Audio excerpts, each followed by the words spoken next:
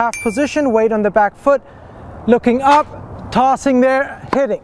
Of my students ask me exactly where should I be looking when I'm tossing the ball, and the ultimate answer is you do not want to follow the ball up. You want to look into the area where you want the ball to be by the time you're swinging for contact. And if the ball is not there, that should give you another way of not feeling the need to swing at that ball, which will then limit the number of incorrect tosses you're actually making contact with.